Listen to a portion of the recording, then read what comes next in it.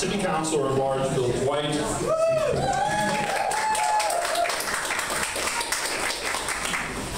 Thank you all for coming today. I am not your host. I'm just starting. So, and I'll do that. I'll just get right on this. You know, I admire anyone who signs up for public service. I'm especially grateful for folks who enter public service for the right reasons. People who are inspired to run for public office are motivated by a variety of things, some bad, some good. Some bad reasons by my reckoning would be self-promotion, power hunger, political ambition, greed. You know, all the cynical stereotypes that are ascribed to we politicians. But public service is and should be a virtuous aspiration. It's, you know, it's built right into the name. I mean, service to the public. Those are good things. And I'm certainly not so naive as to think that there aren't those people in office who don't fall under any of those bad categories. Right, BJ? but those attitudes they're not qualifications that we should expect from the people we want to represent us. And that's why I'm particularly glad and grateful that Alisa has, at long last, decided to run for office.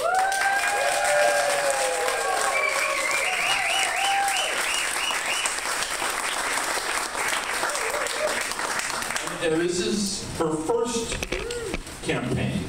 She's worked on many campaigns. This is the first one where she has to really endure pain, agony, and subject herself to all sorts of humiliation. And as I said, while this is her first campaign, service to the community is not new to her. Alisa's entire resume is devoted to working to improve the circumstances of people in crisis and in stress. And she's uniquely qualified to negotiate and navigate through really difficult conflicts. She's not going to inflame divisions, but rather she's going to broker with all the stakeholders, and she'll seek out the common agreements and build on them towards solutions. And that requires a lot of personal effort and dedication. Energy, Alisa is committed to provide. Now, Alisa's not running against someone.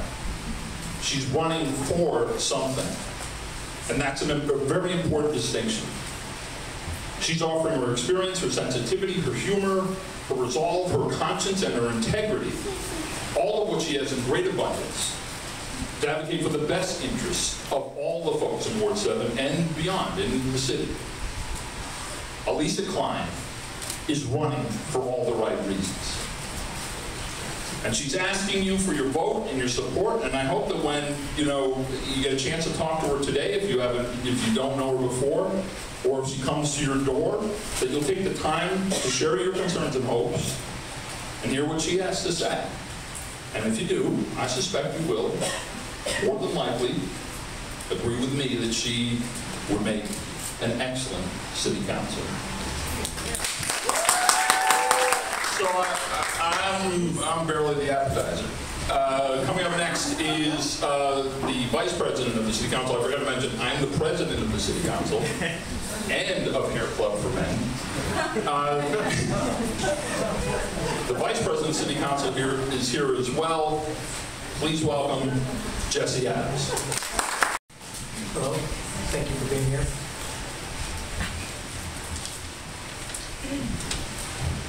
I'm supporting Alisa Klein for Ward 7 because we need a candidate who brings to the council a vision of the ward in all of Northampton with a wider lens than the current councilor.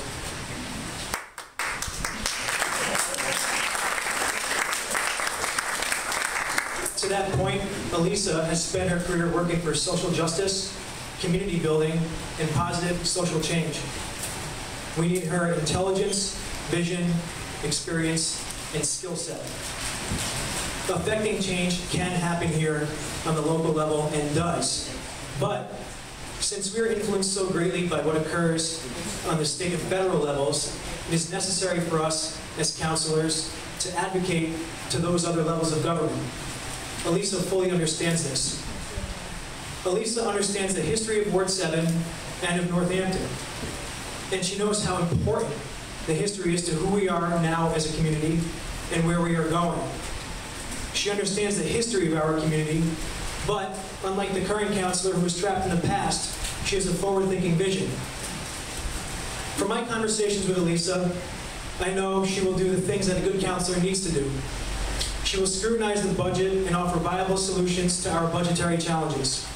She will be an accessible voice and a responsive representative for all of her constituents. She will offer fact-based arguments and intelligent opinions. Ward 7 needs a counselor who has the knowledge, breadth of experience, and vision that is worthy of the ward. Ward 7 needs a responsive, intelligent counselor who speaks for the ward, not for the television cameras. Ward 7 needs real leadership. Ward 7 needs Alisa Klein.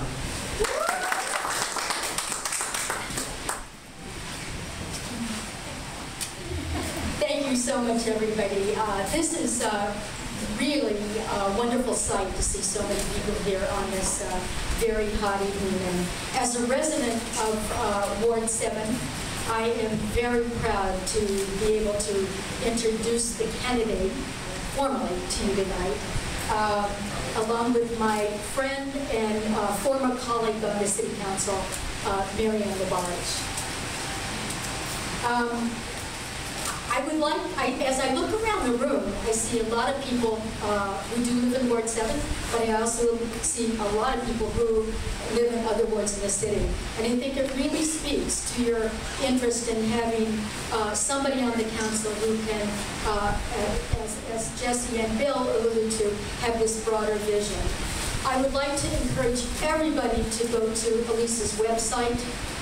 She has a wonderful website, and you can read all about some of the things that she's done. But if you're not in Ward 7, don't think that you can't make a difference. Don't think that you can't have a serious impact in this election.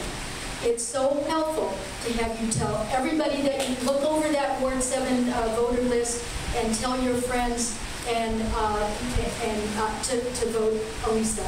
So you can make a contribution, you can help on the campaign, you can do many, many things to make this happen. So please go on the website and pitch in when you can. But tonight, aside from what you'll learn on the website and what you've heard here, we thought that we would share with you what we thought were essential attributes of a successful city councilor. Now, most of us, when we, get elected and we go on to city council, we've never done this job before. So we kind of have an idea what we're getting into, but not entirely. The only person I think that knew was Bill Dwight, who was a councilor, gave it up, and came back. He knew what he was getting into.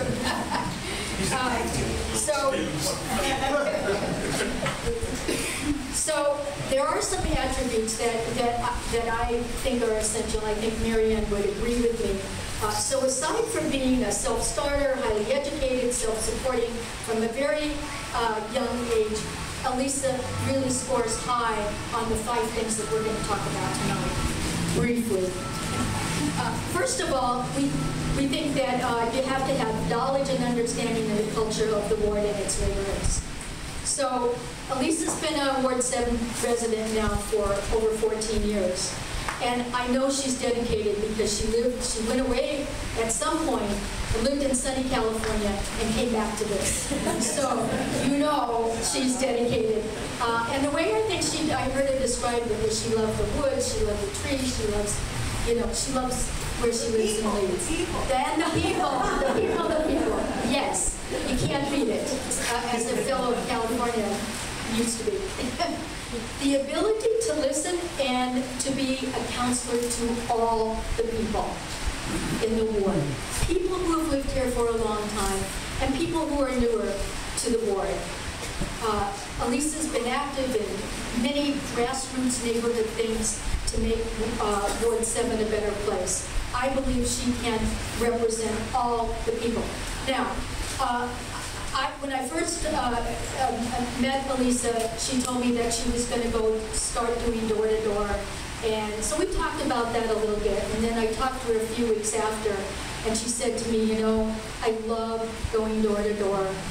I listened to people, and I heard what they had to say, and I empathized with them. At that particular point, I knew she'd make a great counselor, because that's what you have to do. You have to really listen, and you have to put yourself in their place. The other thing you have to do is you have to be able to communicate complex issues, because you're never going to please everybody all the time, and some of the issues just aren't as simple as they appear. And I believe that Alisa has the proven track record to be able to do this. Be open to changing one's mind and willing to compromise. As a trained mediator, Alisa brings her years of mediation practice and skills to the council. And anybody who can work complicated issues in the Middle East can add a lot to Northampton. The ability to bring people together. Again, Alisa's experience and proven track record as a peacemaker, she will add value to the council. Now, the last one's really, really important, and there's nobody who does this better than Marianne Labarge, and it's the ability to work really, really hard. Marianne doesn't know I'm going to say this, but I happened to be talking to a constituent of hers today and mentioned Marianne. He says, oh yeah, she's always leaving little notes for me and little posters with yarn on them on my doorknob. So Marianne knows how to work hard, and she's going to talk just a little bit about that. Becoming a city councilor is not an easy job. It's what you're going to put into it by your heart, I take every resident in my ward and even throughout the city, because I do represent throughout the city. We vote for many, many issues that are throughout the city. Yes, I do go with flyers. I have a lot of residents, and I do know my residents who have computers, who can afford anything that they tell me that they cannot afford. And I have Wendy Mosman, who in November, December of last year, hit 15 houses with me to the needy to bring them baskets from the Alps, and she could not believe it. She said, Marianne, if anybody ever tells me that they say, she always says she knows her residents and who can afford it and who cannot, and I do. I care about them. I care about every resident on my ward in this city, and it's born and raised here. I think it's very, very valuable. If you're going to become a councilor, you need to be available. Pick up that phone, and that's one thing that our council president needs to learn. Is when somebody calls, get right back, Bill. Anyways, that's very, very important. Believe me, if you don't get back to them, you'll hear it all over the place. Like in your presentations. Right? Yeah. But anyways, I'm not looking at the other councilor because I almost care what he does, okay? Because I don't like what he has done as a city councilor, okay? I'm being very serious about this. I had respect for that councilor, but because of the directions that he was going in and attacking several of our department heads was the worst way you can go as a councilor, because there are procedures of handling that. I have to say that, get out, Lisa, like I told you, knock on those doors. Keep in mind of your elderly people, your needy people on your board, your families. When there is any kind of construction going on my ward, development or that, I always have meetings privately with my residents and the developers. Okay, we try to make a compromise before we hit that planning board. It might take us months, but we do it. You're not going to make everybody happy. There's many resolutions that are coming forth now that I have, some people possibly going to be running against me because of the sidewalk, the vibrant sidewalks in Northampton, and also the drones. And I say, come out of the walls. You're going to come out of the walls and run against me. My husband served our country in the Army, and he agrees with the ordinance on drones. So figure it out. You're going to meet all different types of diversity on your ward, and I know many people on your ward. and listen. Look at them, listen, and feel from your heart. That's the whole value of being a city councilor. And good luck.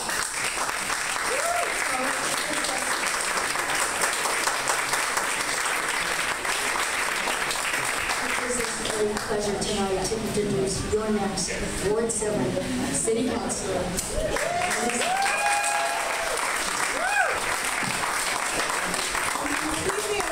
Thank you so much. I'm going to try not to shake through the whole speech. Thank you very much to all of you who introduced me, all 4 of you. I really appreciate that. I also want to just acknowledge that we have some other city councilors here this evening. We have Maureen Carney. I don't know exactly where everyone is out here in the audience.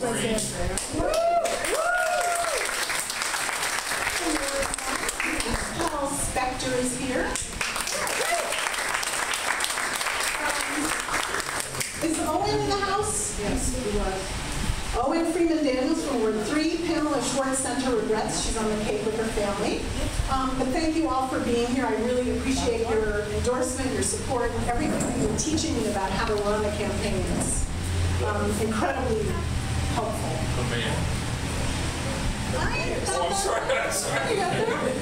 And thank you to Mayor David Markowitz, who I just found out is called DNARV.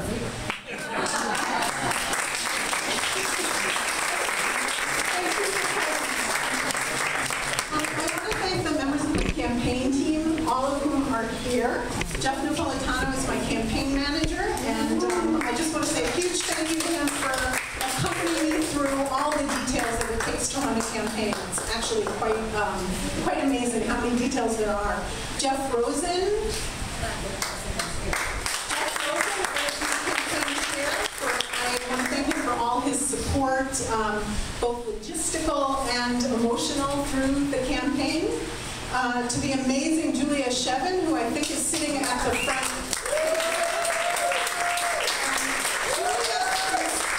She's the campaign treasurer, and she is the most competent, efficient, reliable person I have ever met. And I'm so grateful to you, Julia, for agreeing to do all of the crazy little business things that are involved in running a campaign. To my beloved neighbor, Heidi Stevens. Heidi's responsible for all of the graphics for the campaign, all of the website graphics, all these beautiful signs. She's an incredible designer. If anybody needs a graphic designer, call Heidi. She will work to her fingers to the bone to get things right for you. She's wonderful. And her husband and business partner, Justin O'Connor, who I think isn't here, he helped design the website, so I'm really grateful to him as well. Everything's melted. Okay. I want to say thank you to Pamela Cobb, my neighbor and friend. I don't know if she's around, but she took all the pictures for the website and for my campaign team. I'm going to read off a list of names really quick. Emily Woodward, Linda Butler, Sadia Shevin, Ruth Ever, Trisha Reedy, Layla Hussein, Lisa Baskin, Kevin Hale, Bess Detmold, David Rondinas, Carbon, Ezekiel Baskin, and Barbara Golden. And I just want to say that there are additional spots on the campaign team. If anyone's interested, you can sign up, talk to people at the front table there. I also want to point out to you two of my colleagues in candidacy for City Council. Gina Louise Chiara is here for Ward 4. Right next to her is Ryan O'Donnell, who's running for Ward 5. People that we know in those wards to vote for them because they are incredibly competent, amazing, skilled people who will bring a huge amount to the City Council. And I am grateful to both of you for your help on my campaign. And then closest to my heart is my partner. I'm not sure where she is, Amy.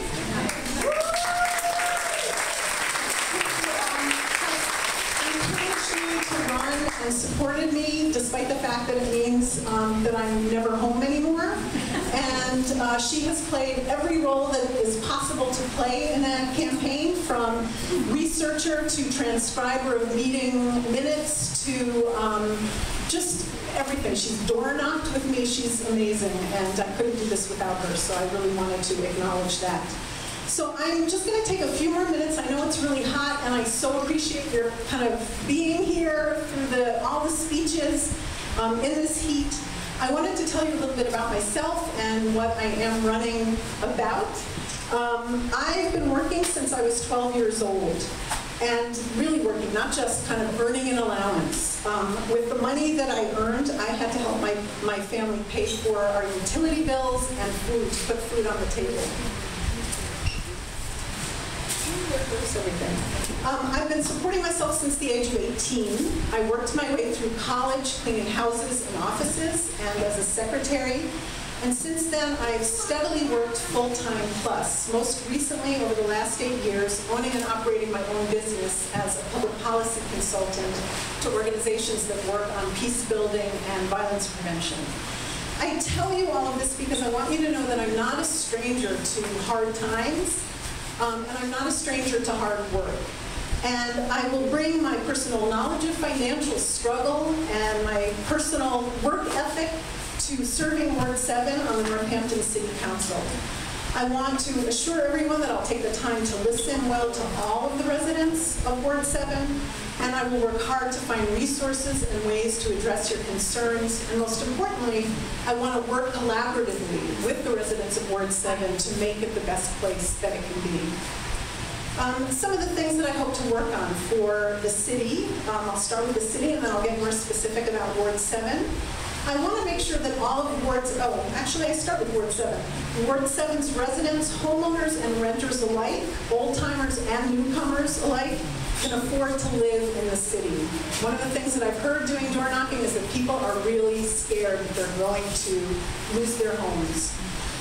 What this will take is not about pitting foreign languages in the schools against art and music classes in our schools. Just as I believe that it must be our commitment as a society and as a community to prioritize our children's education and give them the tools to contribute the most that they can when they come back to our communities, I believe we can find new revenue streams that will allow our city and Ward 7 to thrive.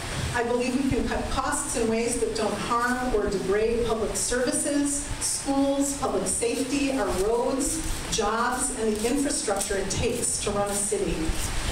I believe Northampton has already begun this work, but I think we can do more. For instance, I will bring my experience as a coalition builder and policy advocate to working with other city councilors in Northampton and throughout Western Massachusetts to address the inadequacy of local aid from the state to the city. I will work on developing a regional coalition to advocate in the Massachusetts State House for changes that will expand funding to Western Massachusetts. I will work towards revamping the formula for funding to cities to ensure equitable and adequate distributions of state funds to Massachusetts cities. I'll work for state tax reforms that raise new revenue, not from low and middle income families, but from the highest income earners in the state.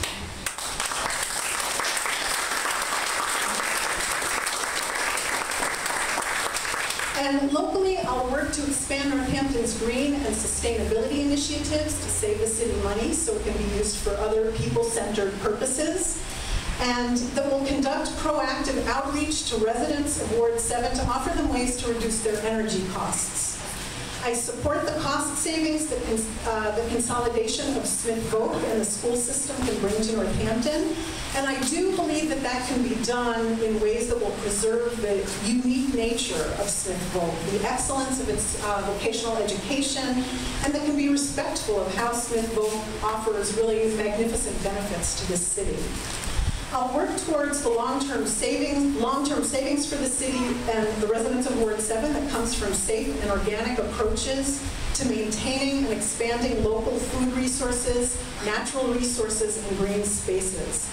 As an example, and specific to Ward 7, I'll work towards ensuring green and organic maintenance of Florence Fields on the what used to be the Bean Allard land on Meadow and Spring Street.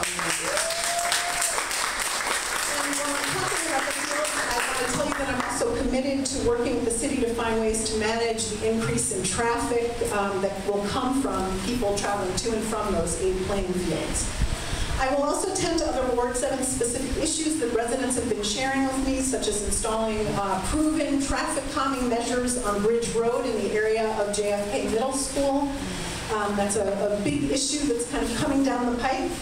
I would like to help to find resources to restore the Hotel Bridge in Leeds, and to fill potholes in places like Kennedy Road, Audubon Road. I am pro-arts, pro-education, pro-affordability, pro-sustainability, pro-local foods and businesses, pro-social justice, and pro-people. These are the values that will guide and undergird my work as a city councilor. And I am reliable, responsible, and resourceful, my 3 R's. And I look forward to working collaboratively with you, the residents of Ward 7, those of you who are from Ward 7, to make our neighborhoods and homes the best that they can be. And thank you so much for being here.